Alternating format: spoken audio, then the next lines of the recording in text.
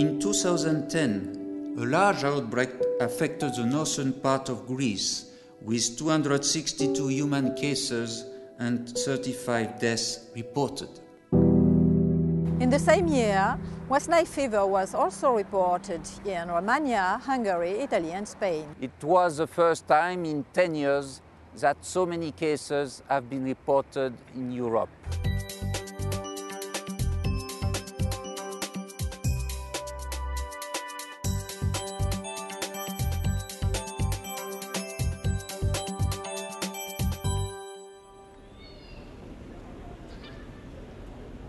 West Nile fever is caused by a virus transmitted to humans by mosquitoes, whose reservoir is shared between wild birds and mosquitoes.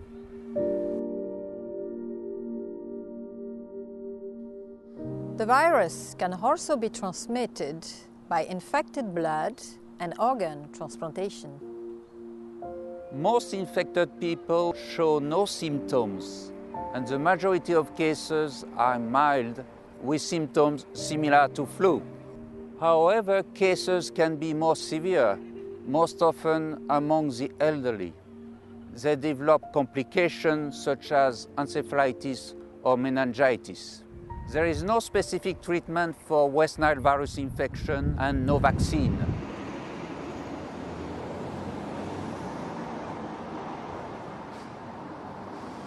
As the virus can be transmitted through blood, the European Union member states are legally required to implement safety measures for blood donations where and when cases are detected.